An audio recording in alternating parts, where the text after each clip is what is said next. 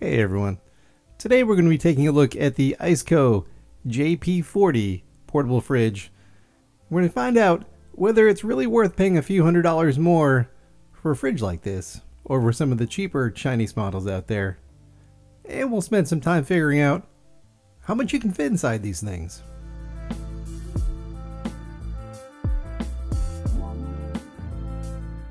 So have you ever spent any time on Amazon looking for a portable fridge freezer? Well, you might have been overwhelmed by all the options. So originally there were just the Dometics and the ARBs of the world, and they all started at about $1,000 and were quite expensive, but you really got what you paid for there. In the last 5 years, Amazon has been flooded by a whole new generation of fridge freezers from Chinese manufacturers that range about $300 to $400. Alipcool is one of the big ones out there. And so the same size you can get for 300 bucks. I also found a lot of references to ICECO, and theirs were consistently more money, but always had really good reviews. And so I started digging into it and trying to figure out, why are their fridges more money? And I think the short answer is the compressor. So the compressor is the thing that actually cools down your food.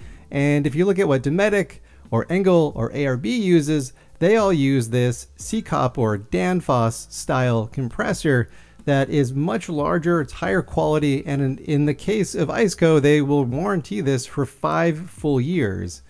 And a warranty is great and all, but does that translate into better performance? Well, I was watching this Revere Overland video recently, and he compared an ICECO fridge, in fact the same one I have, to one of these off-brand Chinese ones, and he shockingly found that he got double the runtime, so it's twice as efficient. And in a camping situation, power really matters. So with that in mind, I reached out to ICECO and asked for a review unit because I really wanted to see how efficient this really was. And ICECO was kind enough to send me a review unit of the JP40, which is the perfect size for my upcoming minivan car camper build. So look for a video on that soon. And overall, this is a really nice looking fridge. This reminds me of a better version of the older Dometic CFX series fridges. On the sides, there are these really burly handles that have aluminum and really strong springs on them, and it makes it very easy to pick up this unit. And speaking of picking it up, it's only 34 pounds, which is actually very, very lightweight compared to my Dometic fridge that I have. I would say overall fit and finish is really good. I mean, it uses pretty typical plastics, but it does seem like it is well insulated. There's some really nice gaskets on it, and the top has a really nice textured appearance, so it feels really rugged. This feels like something you could sit on in your van and not really worry about it. The controls on it are very, very simple. There's just a power button, and there is this gear icon, and the gear icon essentially switches between max and eco modes, so very simple there. I would recommend leaving it on eco. It will save quite a bit of power, and I'll get into that a little bit later in the video and show you just how much power you can save. The plus and minus buttons allow you to adjust the set temperature for the unit.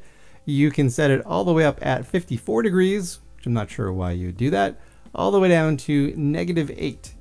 So good range there. You can use it as a fridge or a freezer, but it is single zone. And overall, I really like the display. It's easy to read in bright light, and the buttons are satisfyingly clicky enough. I don't really feel like you're going to accidentally click a button. And speaking of a clicky, there's this really satisfying latch on this thing. It's at the end, and so keep in mind that you do need some height when you open this thing up, but it's very easy and satisfying just to grab it and open it in one fluid motion. And unlike my Dometic that uses a really heavy-duty metal hinge, this uses a much simpler setup that's, I think, plastic on plastic, but it does seem relatively strong. There's a little bit of wiggle in it, but nothing to worry about. There is a built-in plastic cable to keep the lid from opening too far. And this is what it looks like inside. On the left-hand side is the crisper area, and the right-hand side is the main fridge area. And yes, the light really is truly blue. It's not a blue tinted white, it's just blue. It's a really strange design decision. It's one of the only nitpicks I have with this unit. And on the top of the lid, there is a handy wiring diagram, some specifications, and a quick guide for temperatures to keep your food at for maximum safety. And speaking of safety, one thing I really like about the ICECO fridges is they have this ETL badge on it, which is the same as being UL listed, which means electrically this is going to be a lot safer. And that's something that a lot of Chinese products are missing, and they could become a safety hazard. Closest to the hinge is a crisper area, which is good for things that don't need to be quite as cold as the main compartment. I'll get into the measurements in that in a moment. And the main compartment has a shiny plastic white floor and textured metal sides. It all seems to be really tidy, but there is no drain, so keep that in mind. ICECO includes this pretty standard basket, and the basket has a optional divider that allows you to section it off into a 50-50 kind of layout. I tend to leave the basket in there just so I can grab everything out, and maybe it helps with airflow, and I tend to omit the middle section. I don't really find that ever makes the organization any better. One of the things I'm always worried about when looking for a fridge is it going to fit things like milk? And I can tell you that this will easily handle standard milk, whether it's half gallon or gallon, and most importantly, it will fit a bottle of wine, even one that has the cork sticking out a little bit. Looking around the business end of this, where the compressor lives, there is all of the inputs, outputs, and fuses at the bottom, and on either side is where the fans go to blow across the compressor and keep things cool. And it's super important to keep these unobstructed in your vehicle. If you do, you will probably kill this unit. I can tell you that I killed my Alipcool the same way. So let's take a look at the input side of things here. In the middle, there is an automotive fuse, and there's actually another fuse on the AC side of things. And on the right-hand side, this high, medium, low switch controls the low voltage cutoff to make sure your battery doesn't die. In the box, ICECO provides a standard AC plug. Seems pretty heavy duty, and it seems like it stays in really well when you plug it in. I haven't had trouble with it falling out at all. And they also give you a really nice DC power plug. It seems pretty heavy duty, and I've heard lots of nightmares about these connectors falling out. I feel like this one grips really, really well, and I've had zero complaints about it. Nice job, ICECO. They also throw in a really nice 12-volt extension cable if for some reason your fridge is too far away from the 12-volt socket in your car. They include a quick start guide, as well as a pretty good manual that shows you all the things you need to know about operating this fridge. And it's worth noting that you do need to put the handles on, so they have step-by-step instructions on how to do that when you first get the fridge. But yeah, I would say in the realm of instruction manuals that you get from random Chinese products from Amazon, this one's pretty good. The other really nice thing that they include in the box is an insulated cover. And if you've ever looked at fridges on Amazon, you know that these covers don't come cheap. So if you look at some of these examples here, I would say this has a value between $60 to $80. So you should really factor that in, because most fridges don't come with covers, and ICECO includes it in all of these JP line fridges. Getting the cover on is a little bit of a wrangle. You definitely have to pull really tightly and get it fitted around all of the things. I would say the handles are a little tricky. You got to really get them around there, and you have to unvelcro it so that you can get it underneath the handles. But you know, the zippers seem like pretty good quality. There's dual zippers so they can meet at the back, and overall I'm pretty happy with it. You can see here one weird thing. Maybe I put it on wrong, but I can't quite see the controls through that window, so I think it's probably my fault, to be honest, and I'm sure you're going to let me know in the comments. I tried my best. On the side there's a pair of little pockets which are helpful for maybe putting your cables into, and you can see there's cutouts for the vents. and the handles are fully operational as well as the control panel. So I would say it's a pretty nice bag. Now I really don't know how well this actually insulates, but it will keep it protected. And I've never used one of these insulated covers on a fridge before, so I don't know if this is typical or not, but I was finding that the lid was always getting caught on the edge of the bag. And so that required a whole lot of fiddling, which is one of the reasons why, even though I think this is probably something I should use, I don't think I'm going to use it every day in my camper van because it just seems kind of fiddly.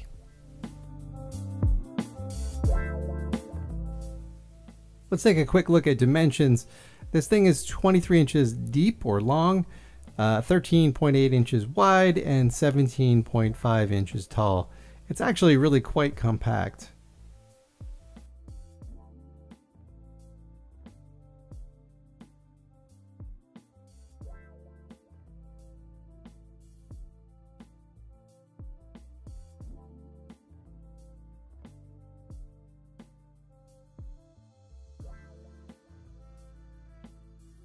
And 14.5 inches deep.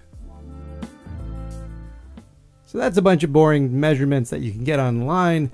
What I wanted to do is let you see how this looks compared to my Dometic CFX3 75 dual zone, and it's a huge difference. So this is 40 and the Dometic is 75, and hopefully that helps you visualize it. So whenever I'm looking at specs, I'm trying to imagine what kind of food can I fit into this thing when I'm doing a trip? And I can never find that information online. They all measure everything in beer cans. I don't know about you, but I like eating food too. So what I thought I would do is get some realistic food that I want to bring on my road trip this summer and show you what would fit in there. So this is typical things that we would probably bring. So we've got sandwich meats, we've got milk, we've got condiments and eggs, yogurt. And I just wanted to give you a sense of all the different ways that you could pack this with typical things. You know, will it fit a wine bottle? Will it fit whipped cream? And I think it's pretty impressive actually. My wife and I were very blown away by just how much food we were able to fit into this really small fridge. Now mind you, we've been used to the Dometic 75 dual zone, and we could still pack a ton of food in here. So I would say, you know, be careful about how you pack it. Put the colder items to the bottom, but you know, you can definitely get food for a family. You might need to go shopping every couple days, but this thing will treat you right on the road. And just for comparison, I also thought I'd do one of these with the divider in. I don't know. Do you think this makes it better or worse? Let me know in the comments if you use the divider and how you use it. It does seem like I fit a little more in there, but I didn't like it. Lastly, I wanted to do a bunch of testing around energy consumption for the ICECO fridge. For this, I'm using my EcoFlow River Pro because, hey, why not? And for the first test, I wanted to find out how long it would take to go from ambient temperature, which is in the 50s, down to 0 degrees on max. So when running the test, it was using about 50 to 55 watts on the screen. And you can see the time lapse going down here. It did cool down fairly quickly. We're talking about over 50 degrees of temperature change here. And in the end, it took exactly 1 hour to go from 54 to 0 degrees Fahrenheit on max. Not too bad. And I let this keep running at 0 degrees on max to see how much power it actually would use, and in the end it was 488 watt hours over 16 hours, so that factors out to about 30 watts per hour, which means you could run this very easily for 24 hours. At this point the EcoFlow was at 31%, and I figured now would be a good time to switch from max to eco mode to see if I could squeeze a little more life out of this battery. And surprisingly, this thing ran for another 10 hours. So that works out to about 24 watts an hour. And if the battery had been fully charged, I would have gotten about 30 hours of battery life from it. Very impressive. And just as another data point, my Dometic 75 uses about 50 watts an hour on eco mode. So it uses twice the power that this ICECO does. So how much power does it use as a refrigerator? Well, to test that, I fully charged the battery and I set this at 39 degrees and eco mode and just let her run. Now I'll tell you, this test took a very long time because this thing's a champ. It ran for 54 hours, which runs about 13.7 watts per hour. So this thing sips those electrons.